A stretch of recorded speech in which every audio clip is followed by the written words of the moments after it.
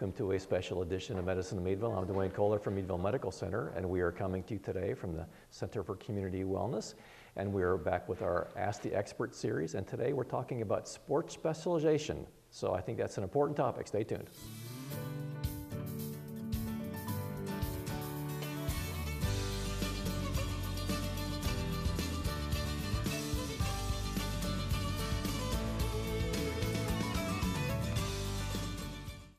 March is National Athletic Training Month, and the National Athletic Training Association was first founded in 1950, with the first meeting being in Kansas City with 200 members in attendance. Since then, the National Athletic Training Association has grown to 43,000 members with a mission to represent, engage, and foster the continued growth and development of the athletic training profession and athletic trainers as unique healthcare providers. We are all members of Crawford County Sports Medicine here at the Meadville Medical Center. Our program began in 1998 and at the time employed 2 full-time athletic trainers covering 8 of our local high schools. We have grown to include a current clinical staff of 4 full-time athletic trainers, 1 part-time athletic trainer, 1 full-time physical therapist athletic trainer, and we now cover 10 local high schools. So what is an athletic trainer? An athletic trainer is a healthcare professional that has attained a minimum of a bachelor's degree from a CATI accredited athletic training education program. And very recently, the push within the profession is actually to make the minimum requirement an entry-level master's degree. Once you have completed your formal education, you will have a knowledge base in injury prevention, clinical evaluation and diagnosis, immediate care, treatment, rehabilitation and reconditioning, as long as some organization and administrative background and skills and professional responsibility. Once you have completed all of that, you are required to pass a national certification exam, which is known as the BOC. And then to be able to practice as an athletic trainer, you must maintain licensure in accordance with the state in which you are choosing to work. Here in Pennsylvania, we are licensed through the State Board of Medicine. And finally, to maintain your certification, you also have to complete 50 continuing ed units every 2 years. Specifically to us here at Crawford County Sports Medicine, we are also all American Heart Association CPR instructors and have extensive training in concussion management. While we are often doing daily practice coverage, game coverage of the interscholastic sports at the high schools, we have also developed some injury prevention programs for the summer and some community outreach for concussion education. Like Ann said, I'm Brianna O'Brien. This is Whitney, Courtney, and Carrie. Mandy is our part-time athletic trainer who's unable to be with us, and Mike Carr is our physical therapist, athletic trainer, and supervisor of Crawford County Sports Medicine. We were putting this together, and just amongst the 4 of us, there's actually 32 years of athletic training experience combined for us this evening.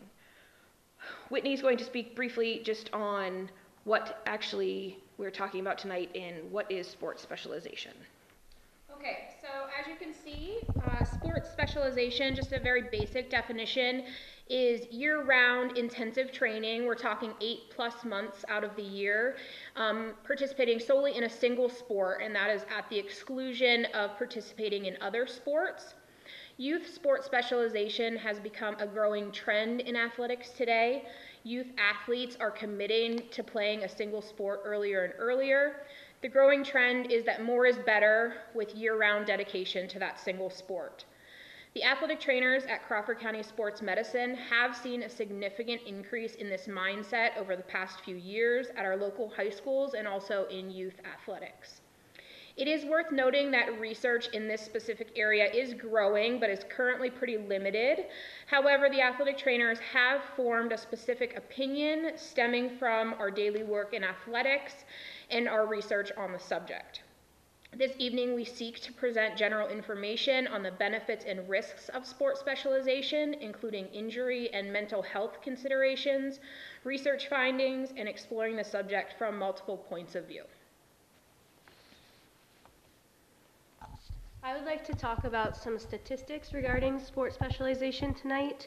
In doing some research on the topic, I did find some stats that were pretty important and stood out to me regarding some of the information about specialization is detrimental to some of these athletes playing sports. As many as 70% of kids that play sports will actually discontinue playing their sport by the age of 13, and that's possibly related to the specialization and the pressure that they receive from everyone. There are only 1% of high school athletes that receive scholarships to continue their sport in college. At least 50% of athletic injuries are related to overuse, and again may be correlated to the specialization. Between 3 and 11% of high school athletes will compete at a college level, which I thought was pretty interesting to find. It does seem like a very low number of athletes that will continue their sport in college. And there are between only 0.03 and 0.5% of high school athletes that will reach a professional level. Early sport specialization is increasing dramatically, especially over the recent years. And there were a reported number of 77.7% of athletic directors that reported that there has been an increase in the specialization in the schools. One of the biggest reasons driving sport specialization is the idea that focusing on one sport is going to increase your performance. Researchers are finding that with early sport specialization, it is associated with an increased rate of overuse injury, burnout, decreased motivation to continue your sport, and eventually kids are stopping their sport completely. One important study that I found was done in the NFL in 2017, and they looked at the number of first-round picks. There were 32 athletes that they looked at, and of the 30 athletes out of 32, of that, 30 of them were multi-sport athletes in high school. They participated in football, track and field, baseball, basketball, and lacrosse. So that's showing that these professional athletes did not specialize in football before they became professional. In a study done in the NCAA, they looked at Division 1, 2, and 3 athletes, and this was in 2015 out of 21,000 athletes. Of these athletes, 71% of Division I football players played other sports, 88% of Division I men, and 83% of Division I women lacrosse players played other sports, 91% of Division I male, and 87% of Division I female runners played sports, other than the ones they participated in college. And this just shows between both studies that at the college level and also the professional level, there is a low rate of specialization. So it's showing that you don't have to specialize in order to be good at the sport you're choosing and in order to get you further in the sport. There are some programs that were developed to help decrease the detrimental effects of specialization. And the first one I wanted to talk about were long-term athlete development programs that was developed in the 1900s. For the framework of the program, it involves about 5 different steps. And again, this is just trying to outline what these kids should be doing and at what ages they should be doing them to help kind of decrease the pressures on them to specialize. So the first phase of the framework is kids should be learning the fundamentals. They should be learning the ABCs, the agility, the balance, and the coordination. And this stage should happen between 6 to 10 years old. Phase 2 is the training to train. And this is the part where they learn how to train and they learn the basic skills of the sport they would like to play. And that should happen between 10 to 14 years old. The third step is training to compete. At this point, 50% of your time should be spent in the skill and 50% should be spent in competition. And that should happen between 12 to 18-year-olds. The fourth step is training to win. At this point, 75% of your time should be spent in competition, and 25% should be spent in the skill, and they're training to optimize performance. And this phase should include anyone greater than or equal to 17 years old. In the fifth phase, it means that you have retired from your sport and you're no longer competing. And so the whole purpose of this program is that you're increasing the percent of time you spend in competition slowly so that kids don't get the burnout and the overuse and eventually complete withdrawal from the sport. Yeah. So if that's the case there, then are children running parallel tracks with multiple sports that they might be interested in going through the same thing? I believe so, yes. Yep. We would hope so. We would hope that that's how it's happening. Ideally, yes. I mean, even with this framework, you could see the specialization with the framework and just one athlete competing in the one sport, but we're hoping that if people are using this framework, that they're spending time in all the sports and at the same level and at the same phases. The second model that I wanted to talk about was developed in 2014 by the U.S. Olympic Committee. And it's a very similar process. It does involve 5 different phases. Phase 1 is the discover, learn, and play from 0 to 12-year-olds. Phase 2 is develop and challenge from 10 to 16. Phase 3 is train and compete from 13 to 19. Phase 4 is excel in high performance and participate and succeed, greater than or equal to 15-year-olds. And phase 5, just like the other, is the mentor and thrive, and that means that competition has stopped. I'm going to talk about a little bit about specialization and the effects it has in the athletes' bodies. Young athletes who participate in a variety of sports have fewer injuries and play sports longer than those who specialize before puberty.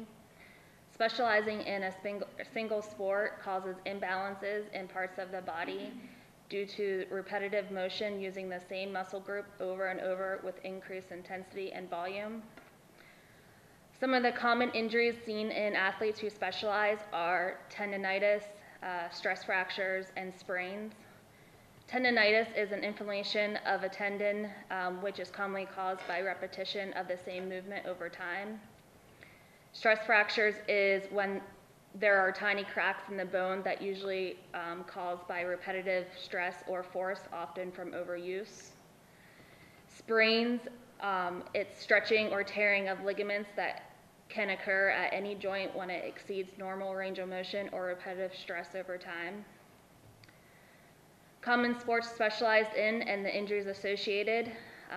Ice hockey shows an increase in labrum tears due to the possible repetitive trauma or repetitive motion in the sport that causes damage to the cartilage that lines the rim of the hip socket. In soccer, the most common lower extremity injury was knee tendinitis.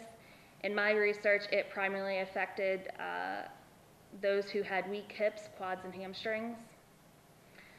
Swimming, shoulder impingement occurred when the tendons and or bursa has increased inflammation due to the small space and repetitive motion. And then in baseball, due to repetitive motion, they have a higher risk of tendinitis or sprains of the elbow. Some tips for preventing overuse injuries: correct improper technique. Student athletes should never skip a rest day. They need a physical and mental break to fully recover. Also, cross-training allows those muscles that always get used to have a break and switches up your child's workout. And then strive to improve flexibility and core strength.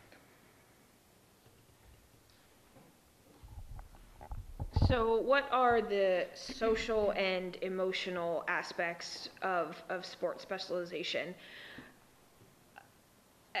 In my time as an athletic trainer, there is a huge increase in the emotional health and the social health of athletes. I did not realize 11 years ago that I would do so much counseling, if you will. I think we would all agree that sports psychology part of our background is something that I didn't know that I was going to need or use as much on a daily basis. I feel like there are days when or times when I can go days at a time without doing something orthopedic in nature, but have multiple kids that come because they need a sounding board, and we seem to be that sounding board for them. So what are they going through? There's a ton of emotional stress on these athletes. They feel that they need to get a scholarship. A scholarship is their only way that they can pay for college, so they have to pick a sport and they have to be the best at it, and being the best at it means I can only play that sport, and I have to play on 3 different teams and my high school team, and I must go with one sport. Doing that can potentially lead to burnout. Burnout is the multidimensional psychological syndrome of reduced sense of athletic accomplishment, sport devaluation, and physical and emotional exhaustion. These kids are doing so much of their sport in so many different teams and levels and arenas that they don't care anymore. They don't get excited when they accomplish things because, hey, guess what? You did that on Friday. Well, you got to completely start all over and play with another team on Sunday and do just as well, if not better.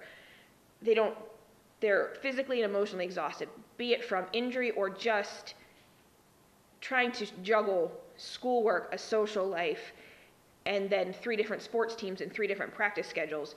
They're physically and emotionally exhausted, all leading to a lack of motivation because they just can't do it anymore, causing them to absolutely just quit the sport and quit athletics in general. Mental health concerns. Mental health has become a major issue that is impacting our young athletes during their development.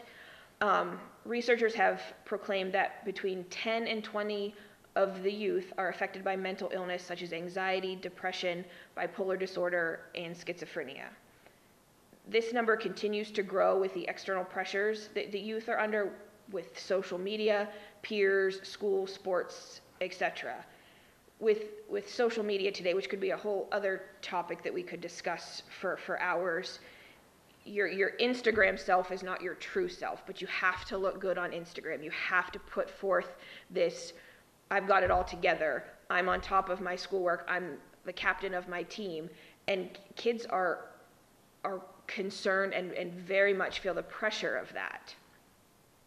The scary part with the mental disorders in youth today is that only 1 in 5 children who actually need the mental health services will actually get the services that they need. Mental health is still very taboo, especially in kids. They will try to hide it so that they feel the same as their peers. They don't want to be alienated or seen as different or think that there's something wrong with them or have the stigma of, hey, that kid's crazy. They keep all this bottled in, and unfortunately that can lead to suicide in the adolescent population. All of that being said, though, sports are great. They do have an absolutely positive influence on kids. They're great for their development, but people have to understand that there is a negative correlation if they're not done properly or participated in correctly. So those negative effects, can be they're training too hard and trying to maintain a healthy diet, which we think, hey, that's a great thing, but it then crosses the line into exhaustion and eating disorders because they have to eat the right thing to optimally perform, and they're monitoring their diet so strictly. Encouraging players to do their best can slip into pushing players to the point of injury or harm. Kids feel that they have to be on top of everything and excel so much that they don't realize, hey, I need to take a break, or hey, I've got to say, just can't today, I'm hurt. Kids will come and say, please don't tell the coach that I came to see you, to the point that there's going to further an injury or cause harm. It's not as much of an issue now. It has definitely become less of an issue than it used to be, but attempts at team bonding can unfortunately at times morph into a bullying or a hazing situation. But again, sports are a great thing. So the positive effects of the sport participation, youth can bond with peers, you make new friends. Maybe you are new to a school or just want to expand your group of friends. You decide that you want to go out for a team or go out for multiple teams. It's going to give you different groups of friends.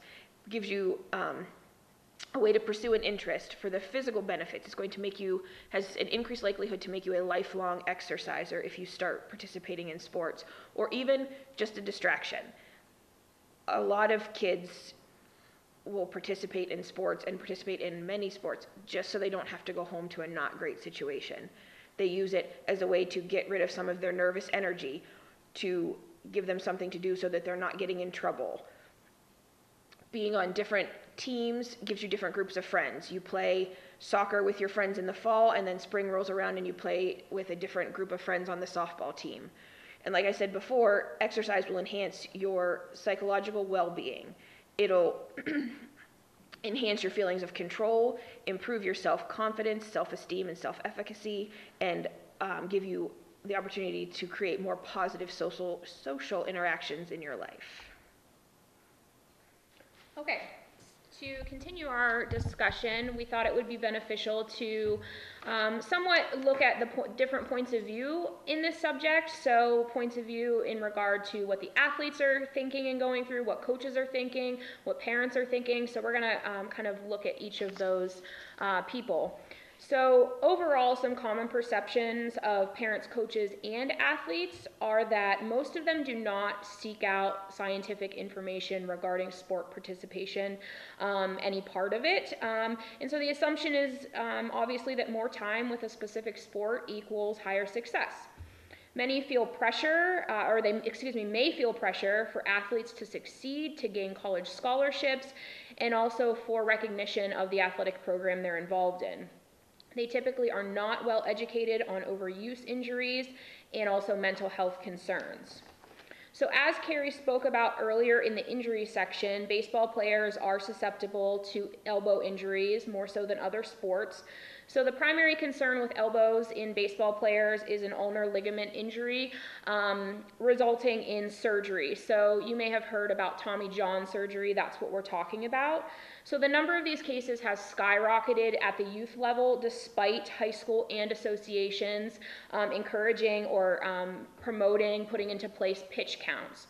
So one of the statistics that I found that was really eye-opening is that 30% of baseball coaches, 37% of parents, 51% of high school athletes, and 26% of collegiate athletes believe that Tommy John surgery should be performed prophylactically on athletes without elbow injury to improve performance.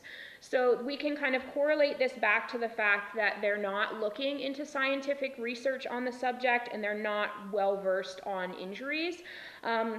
Because obviously, you know, to put your athlete under a surgery that they do not need at that time at least, obviously surgeries all have risks as we know, and then on top of that it is a lengthy period of time taken off from their sport and a lengthy recovery and rehab process. And then on top of that, similar numbers of these same people do not believe that pitch count is a risk factor for elbow injury.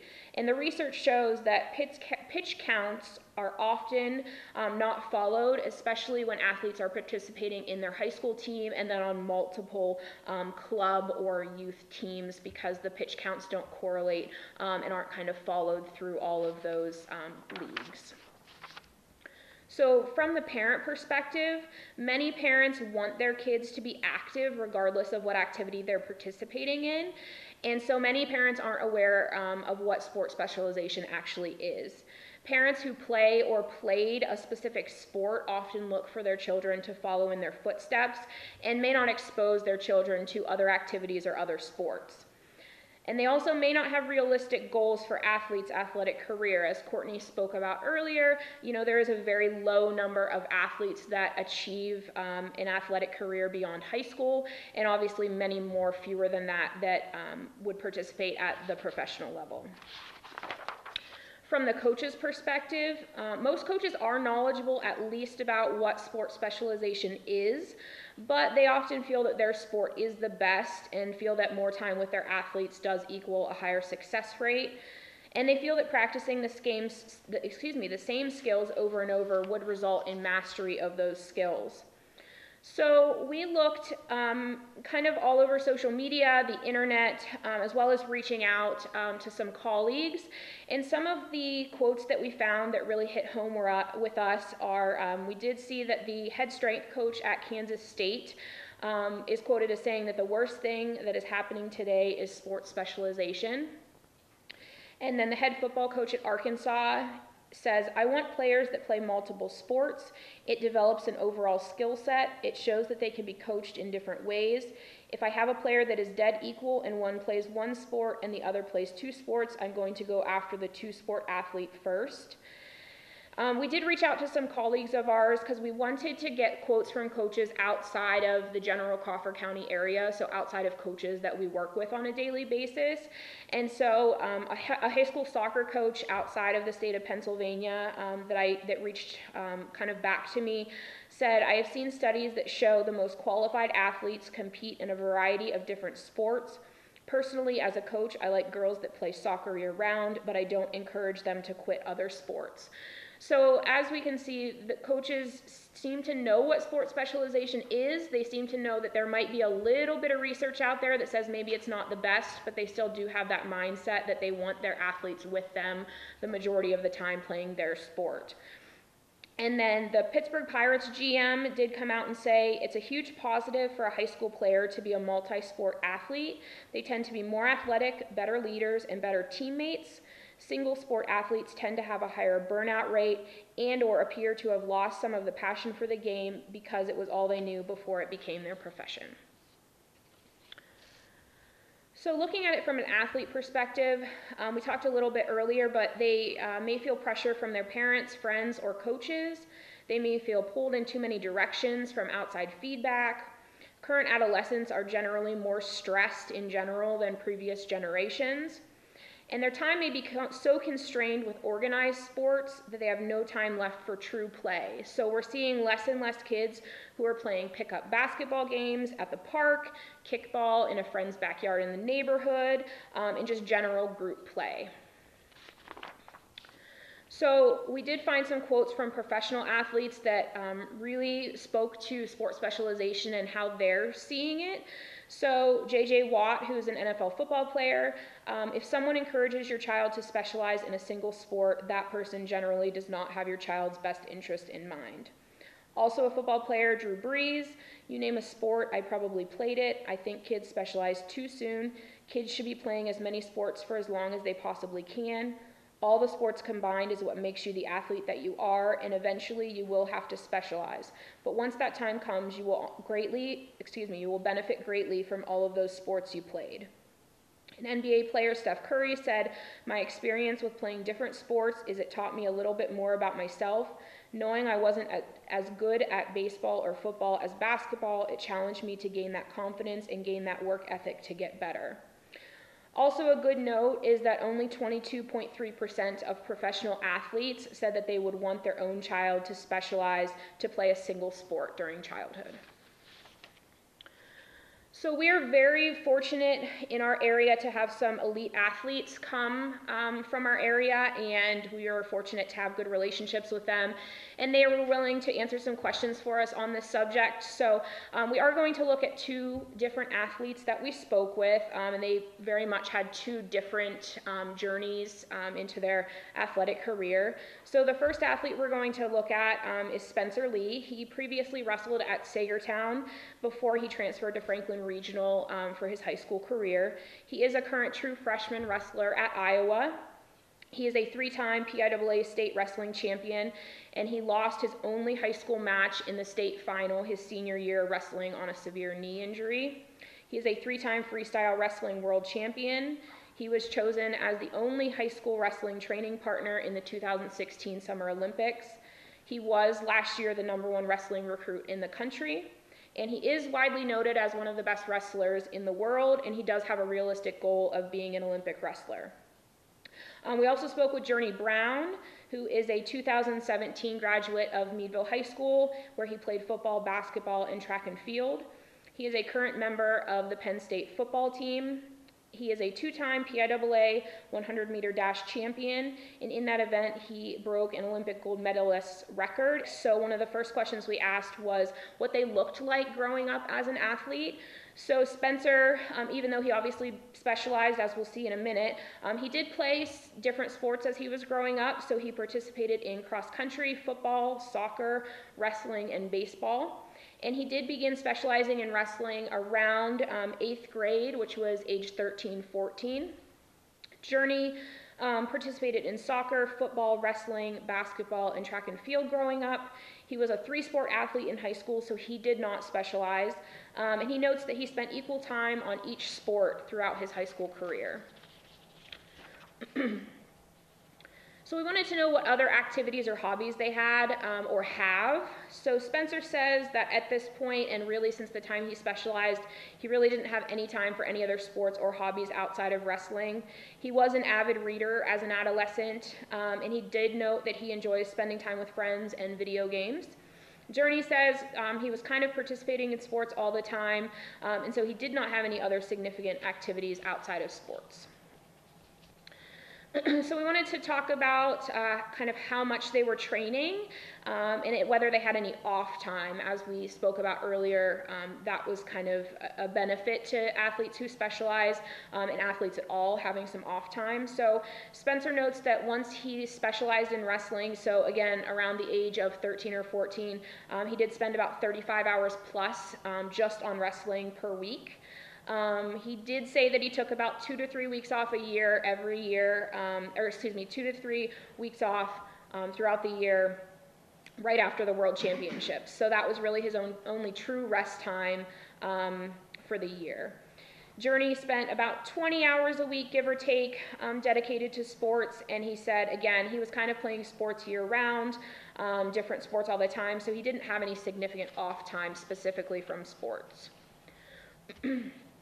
So we asked whether they had any other aspects of life suffer or whether they were helped by sports. So Spencer acknowledges that he has made many friends through wrestling.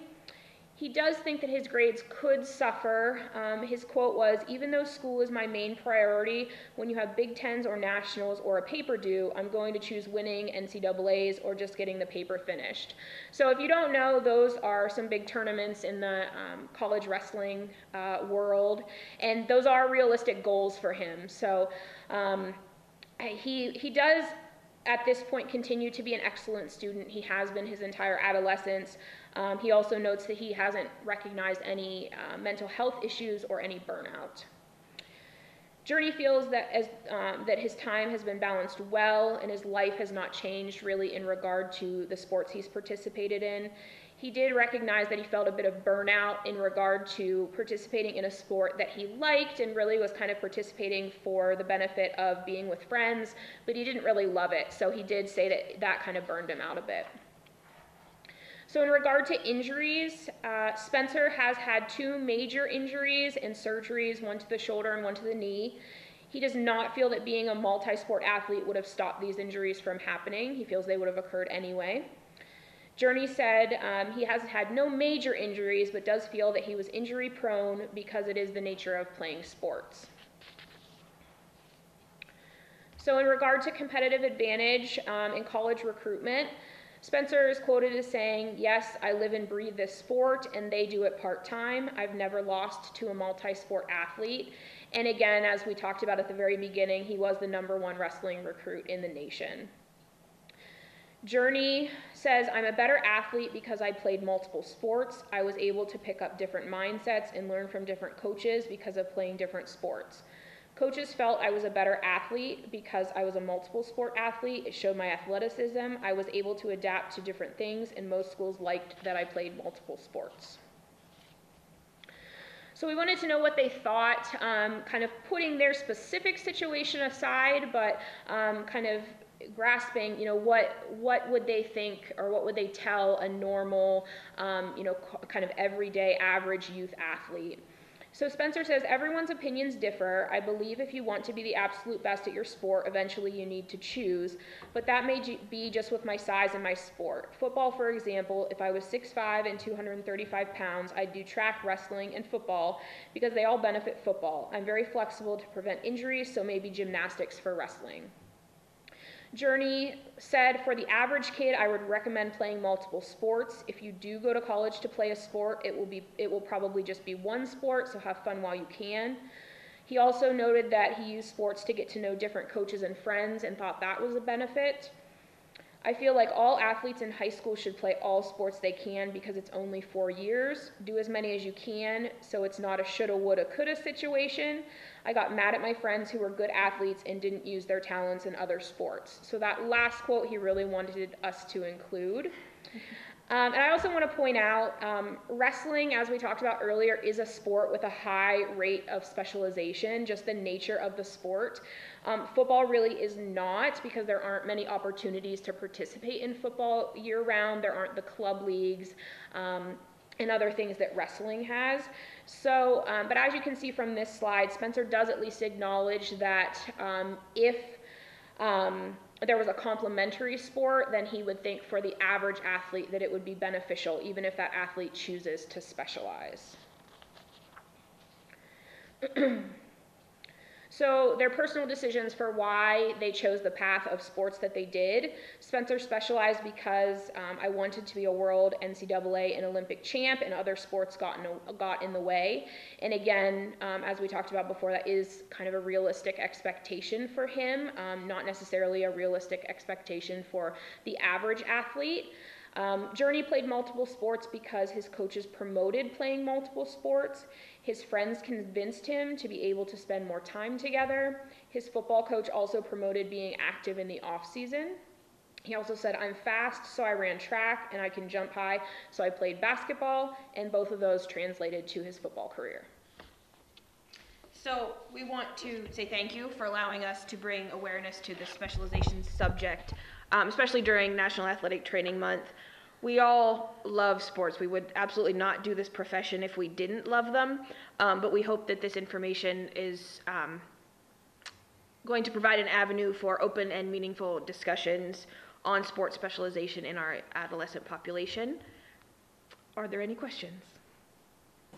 So when I was in high school in sports, the coach, well, we need you in our off-season program because they were afraid you were going to get hurt in another sport. Is that still a thing? Does that still go on? No coach would admit that that actually goes on, but I do think that definitely off-season training and conditioning shows a huge benefit to keeping kids in shape for the season coming up. But there are some that would say, I want you here instead of there.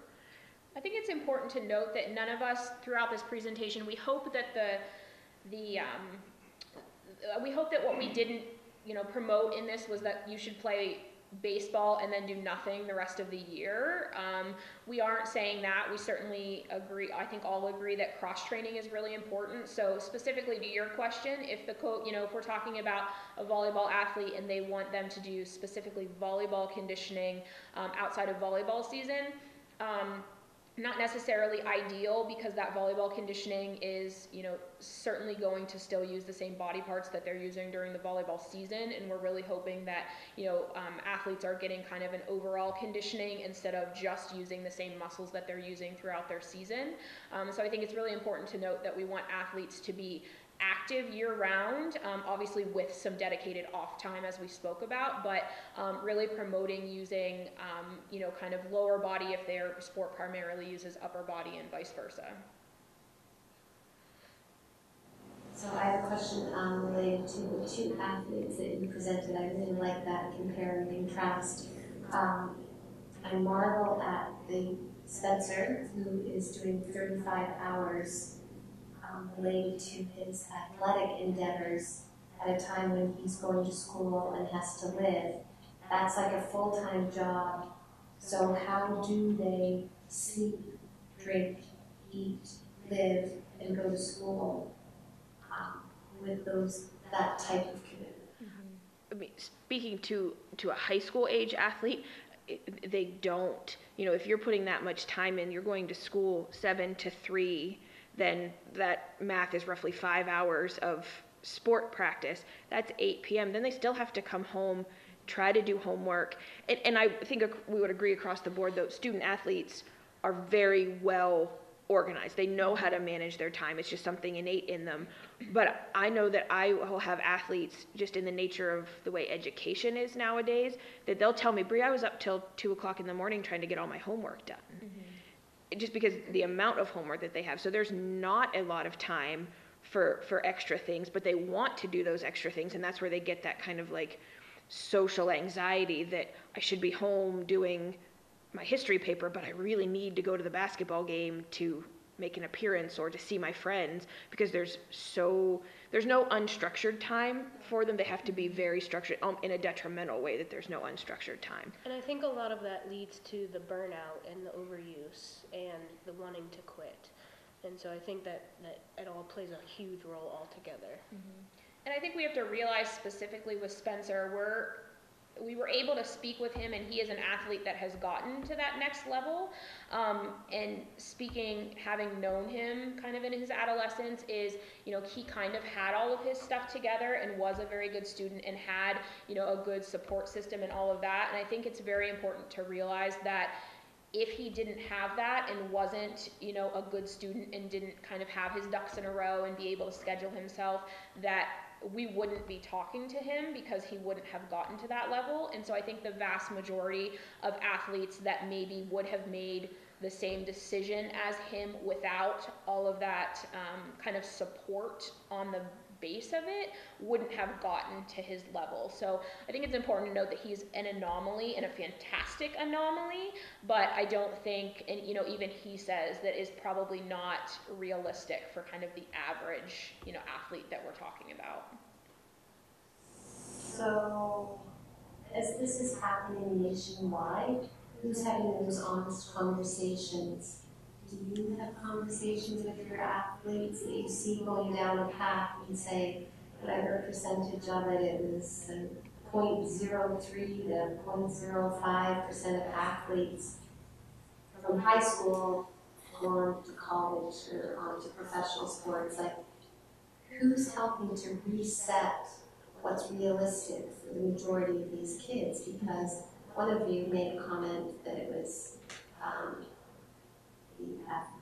the athlete's career, and I guess as a parent, any parent whose child in high school, their career is not their athletic. So who's having those conversations, or based on what you're finding, it's turning to you?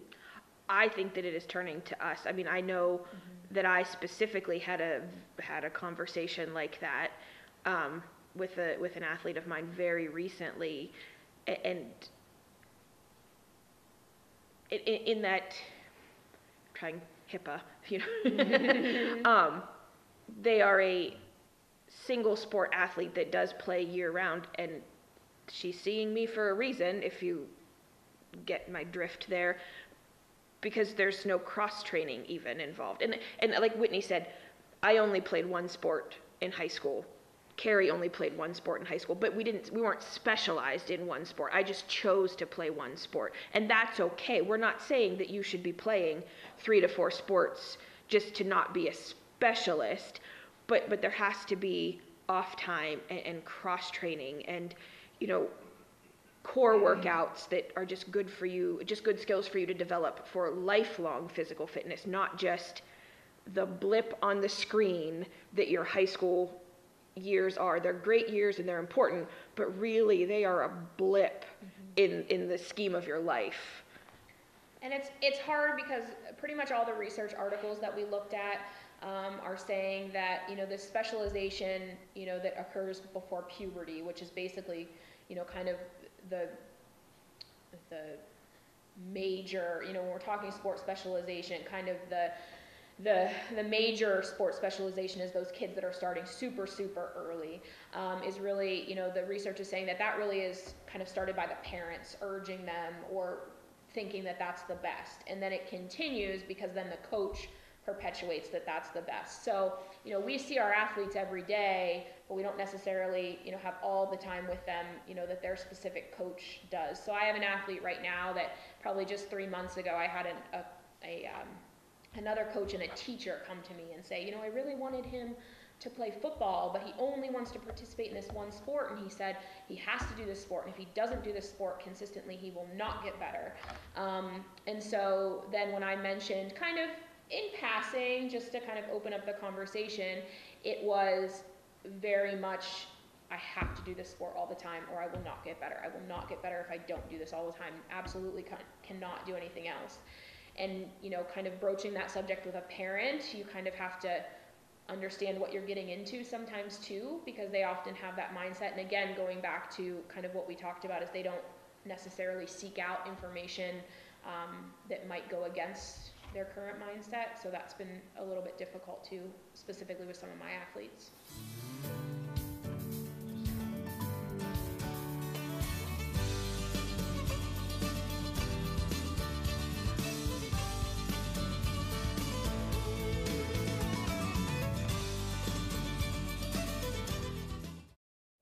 Well, thanks guys, that was great. Okay, so think it over. Should your kid just be in one sport, or is it better for them to be in multiple sports? My personal take is get them in multiple sports. I think that's a great thing. Well, thanks for joining us today on Medicine Meadville, and we'll talk to you next time.